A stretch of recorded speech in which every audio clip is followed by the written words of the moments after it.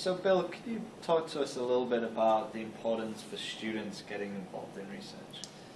I think first and foremost, if someone's thinking about continuing on with graduate school, research is a great way to get some really good experience, build a CV, and that really says to grad programs that they might be applying to, hey, look, I'm for real.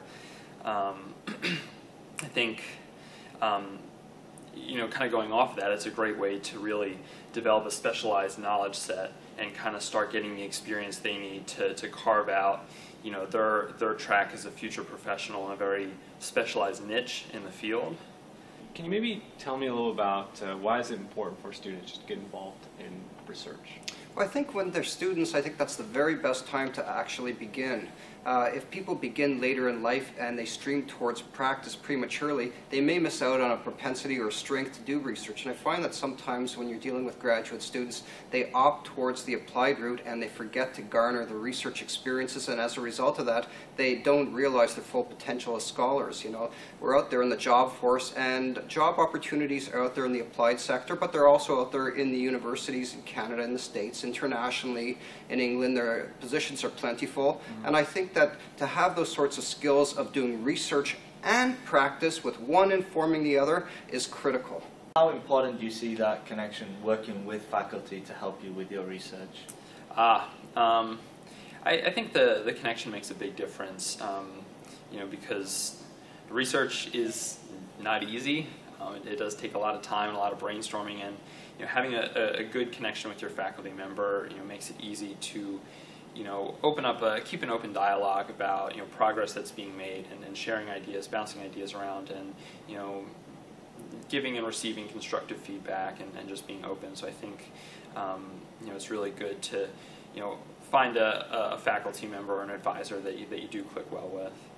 What advice would you give students who are interested in getting started with their research line? What advice might you give them to kind of help them along with that process? Well, I think the first thing right off the top is to be theory-driven.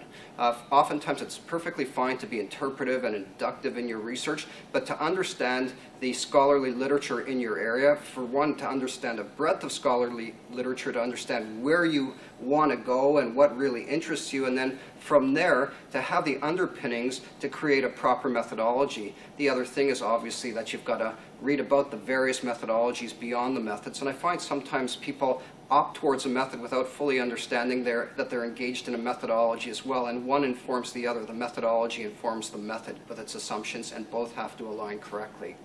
So as a student who's been engaged in research, what would you say are some of the mistakes that students tend to make? Students, perhaps like myself, common mistakes would be trying to do too much at first. One of my professors would always say, keep it simple and stupid.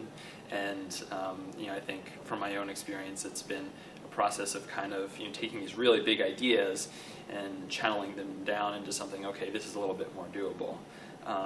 And so I would say, at least from my own experience, that's been the one big mistake. And then the other one, I would just say, trying to, from the get-go, develop a really clear sense of where you're going and what you want to do with your research.